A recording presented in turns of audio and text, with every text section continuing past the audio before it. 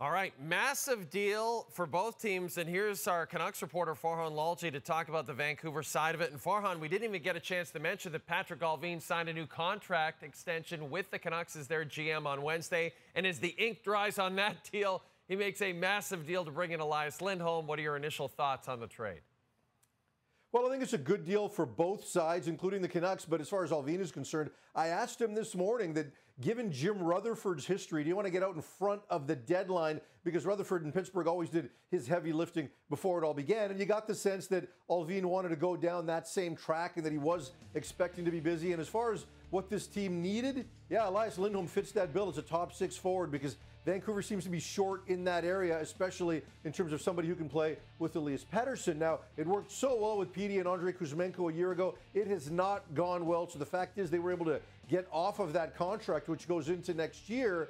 And now you've got a guy in Lindholm that by his standards maybe has had a down year this year, but he's still managing to produce points. He's 2 years removed from a 40-goal season. And Pettersson had some good moments and some good games playing with JT Miller and Brock Besser, but that didn't necessarily sustain itself. Ilya Mikheyev hasn't necessarily been a heavy point producer, so they need somebody to play with Pettersson. And I think Lindholm is also looking for that good fit for himself. And I think this could be a really good thing for the Canucks in their top six right now, because I'll tell you, the depth in their lineup has been very good. They were able to make this deal without parting with names like Jonathan Lekkerimaki and Tom Willander and certainly Vasily Podkolzin. They were worried that they would lose those guys. They managed to keep them.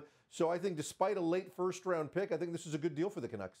You mentioned it, Farhan. Jimmy Rutherford, always active before the trade deadline. Do you get the sense this is just the first of many moves for the Canucks leading up to the deadline?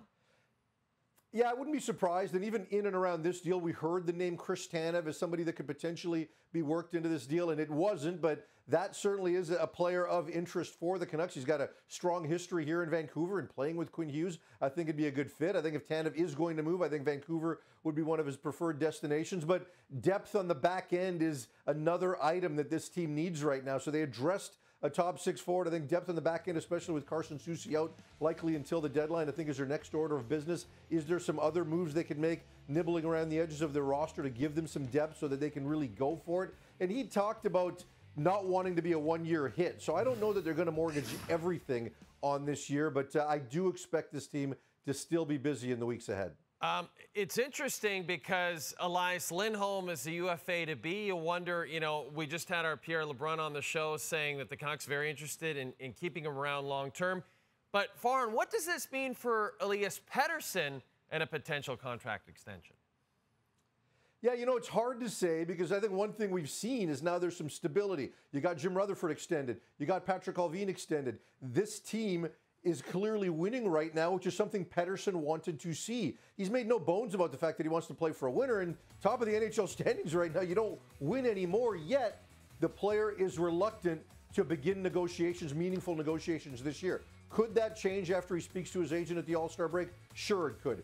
But one thing, the organization seems to be making clear, if you read between the lines, they are prepared to pay market value for Elias Pettersson. I know today Allvin talked about the fact that not everybody can take the biggest piece of the pie, but I do not think that the Canucks are going to get cheap here. So this is really going to come down to whether or not Elias Pettersson wants to be in Vancouver long term. They've answered some questions around organization, their ability to win. So if he's still hesitant, there has to be some bigger issues at play. So, is the Lindholm move in and of itself going to entice Pettersson to stay long term? Probably not. But, we'll see. It's just so hard to predict with this player. Nice problem to have, I suppose, for the Canucks right now. As you said, tops of the league, and they just got better on Wednesday. Farhan Lalji, thanks so much for this.